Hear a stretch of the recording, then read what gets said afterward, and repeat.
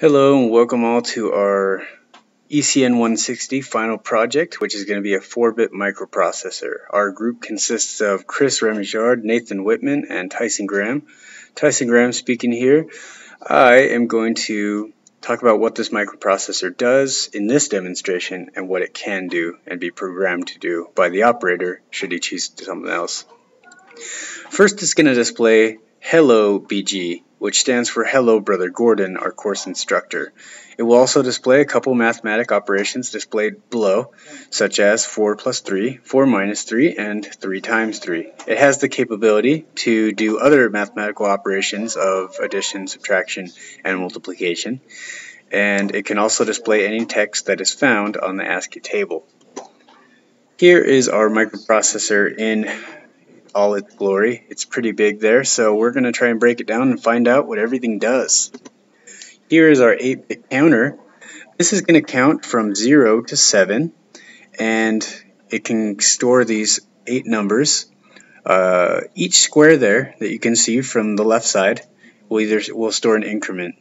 You can count from any of those numbers, and you can count in different ways. You can count up by 3 or whatever, but in this case it's just going to be from 0 to 8 or 0 to 7. Our register file here is basically the storage device for this unit.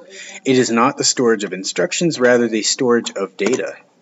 Here we have the upper register. On the upper right side it says Reg 4. That will contain the upper number for the operation, and the lower register will contain the other number of the operation. So if we go back here, we can see 4 minus 3, for instance. So the upper register will have the 4 and the lower will have the 3. Now we have something called a mux, or a multiplexer.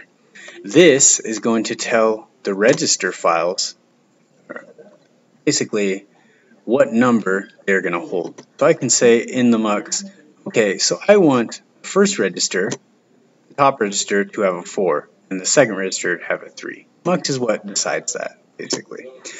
We have the ALU, or in other words, here our calculator, our math calculator for this microprocessor. It has the ability to do multiplication, addition, and subtraction. It has the ability to do multiplication because obviously multiplication is a string of additions. To the right, if you see, there are a couple XOR gates on the left side there. To the right of the XOR gates is the ALU that's in charge of addition. And on the left of those XOR gates and the OR gates is basically what we added on to it to make it subtract for this demonstration. Now here is where it all happens. This is called the program decoder, or the PROM, the programmable ROM, which will store all of the instructions that we want to make things happen. For example, if we want an H displayed, we're going to have to program here first, I want an H, or an E, or any math equation that we were saying we could do. Now it will have to pass through its translator, which is the instruction decoder. This is kind of the mediator between the program decoder and the mux and the ALU, and it kind of tells, okay, I want to do this. For instance, I want to output an H. Okay, so you're going to have to talk through this guy to talk with the other component to make that happen. Now here's the LCD controller, which is basically the paint job of this car, if you will. This is in charge of the appearance of the text and all of the ASCII characters that we tell the PROM that we want to display, whether it be an H, an L, an O, a B, a G, or a 3, or an equals. Whatever's on the ASCII table, we want that to display using this. Now, what does this debounce do? This guy is something we kind of didn't know about in previous labs, and we kind of manually did it, gate level, but this was in Xilinx the whole time.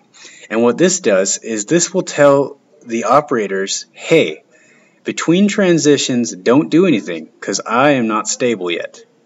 So it's going to wait until a transition is complete, or setup time is complete, before operators do anything to avoid any glitches. So that's basically our microprocessor, and we're going to demonstrate in a minute. Thanks for listening, guys, and see you soon. Hi, Chris here. I'm here to demonstrate the text on our board. Now this is the code that's in our prom, and as we cycle through the clock increment on here using this button, we're going to display Hello BG for Hello Brother Gordon. Now,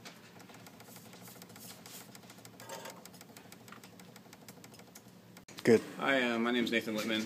I'm the third member of the group, and I'm going to be talking about the code that we use first to do the addition, subtraction, and multiplication part of our program. And the first thing, if we start with, we have upper and return, which will, after the hello BG, it will allow us to basically carriage return down to the next line. So we have that, and then we're going to go into 3 plus 4, which will be printing 3 plus 4. And then it'll equals and actually send the 3 and the 4 to the ALU, which will add the 2. Okay, so the next step we're going to do is 3 times 3, which will be basically adding 3 twice and adding it to the result from the ALU. So I'll start with the clock. So there's a 3 times 3, and then it will do that cycle to the 9, and then it is output to 9. So the next step, what we did was 4 minus 3. The initial one is going to be programmed in as a 2's complement, and then as a negative 3, and plus the 4. So we're going to do that. We're going to print the 4 minus 3 first, and then the 2's complement added together. So basically it's a 4 plus negative 3 will give us the 1. The second one, we're going to repeat the same thing, except this time we're going to have gate logic, which does it. So it's going to be a 4 minus 3, a true 4 minus 3, where the gate logic will end up making the number inverted. So so here we go. So it'll be the same thing, but like I said, this second print was a gate logic level. The last thing I'm going to show you is how to reset. We have a reset button right here. By pushing this, it'll reset the counter, and then now next time I go through, it'll start by clearing.